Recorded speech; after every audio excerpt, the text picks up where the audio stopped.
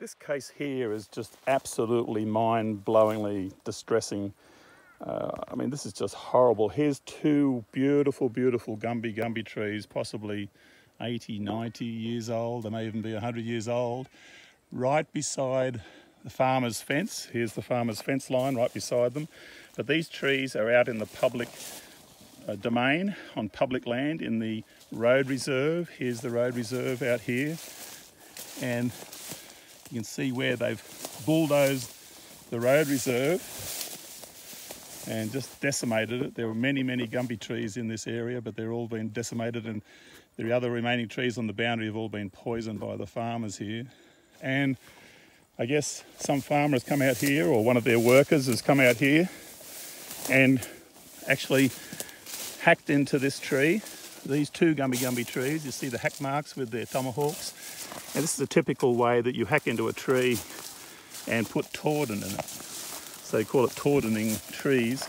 And you can see the hack marks in these trees where they've hacked into them, poured tree poison called tordon into the trees, and subsequently they've died. This is a tragedy, a dreadful, dreadful tragedy. It's really vandalism, because this is on public land. This is land that both you and I as Queenslanders own. This is not the farmer's land. The farmer's land is from that stake and the barbed wire over the fence. That's all his land there. Heaps and heaps and heaps of it, as far as the eye can see. All the way to the precious mountains.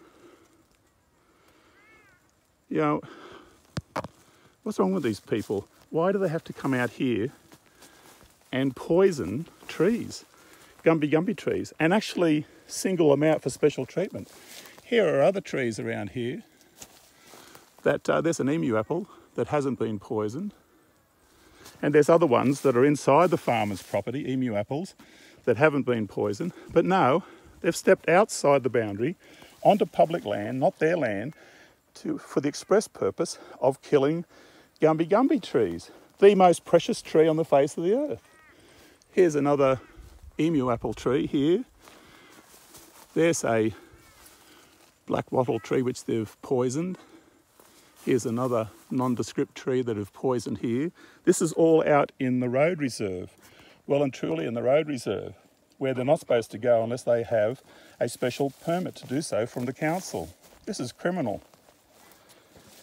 You know, if somebody came into a lovely park or garden in public space, they hacked into precious trees, say Gumby Gumby trees in a park, and they poisoned them, they'd be fined very heavily or taken to court and put in jail for a period of time to teach them a lesson.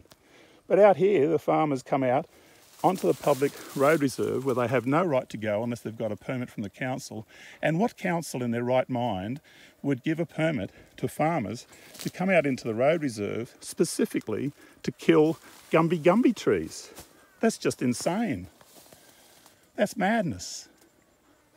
That's horrific. It just leaves my heart distraught. And when traditional owners of this land of Australia see these sort of things, it's no wonder that it grieves them in their hearts. You just never get over something like this. It's just awful. What words can describe doing this? It's vandalism, it's criminal, and it really has to be stopped. This kind of mentality is just inhuman. It certainly isn't Christian.